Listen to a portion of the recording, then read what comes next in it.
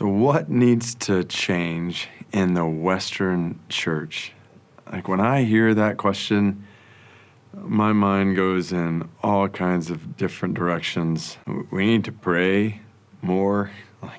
We need to seriously pray and repent of our pride and prayerlessness as a church, our attempts to manufacture church according to our own means, own power, own efforts. We need to, especially in Western culture that is increasingly doubting God's word and the truthfulness of it, the authority of it, the goodness of it. We've got to hold fast to God's word. We've got to believe it and proclaim it. I wrote in a book in Bible study called Something Needs to Change. And part of what I'm addressing in that is things that need to change in the world. This book and Bible study are based out of time trekking through villages in the heights of the Himalayas, just that are marked by urgent spiritual and physical need. And there's things that need to change in those mountains, like physical need.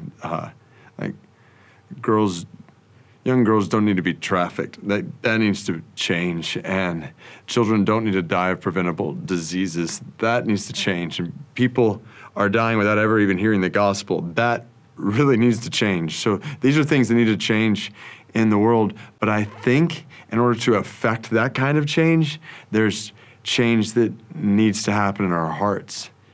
And I think it goes back to some of the change that I mentioned at the beginning. We need to open God's word and ask the question, do we really believe this? Do we really believe Jesus is necessary to know God and to have eternal life? Because if we actually believe that, then we will be driven to make Jesus known, right around us and in places where his name is not yet known. So we've got to ask the question, do we really believe God's word? And when we see the goodness of God and the justice of God and the mercy of God on the pages of the Bible, do we really believe this in a way that compels us to go and make his goodness and his mercy and his justice known in a world of urgent need? Part of the purpose of writing that book and Bible study was really just to be honest about struggles I have in my own heart before God when it comes to some of these questions.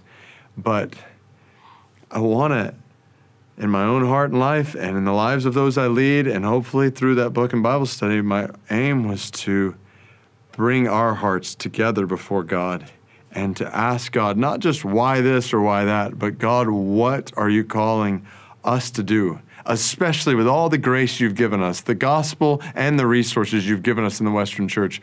God, use our lives however you want to make your glory known in a world of urgent need. God, help us to maximize the little bit of time we have on this earth to make your goodness and grace known among people right around us and people far from us. I guess it's not just the Western church. I guess it's my own heart and maybe yours that we need to ask. What needs to change in us to bring about that kind of change in the world around us?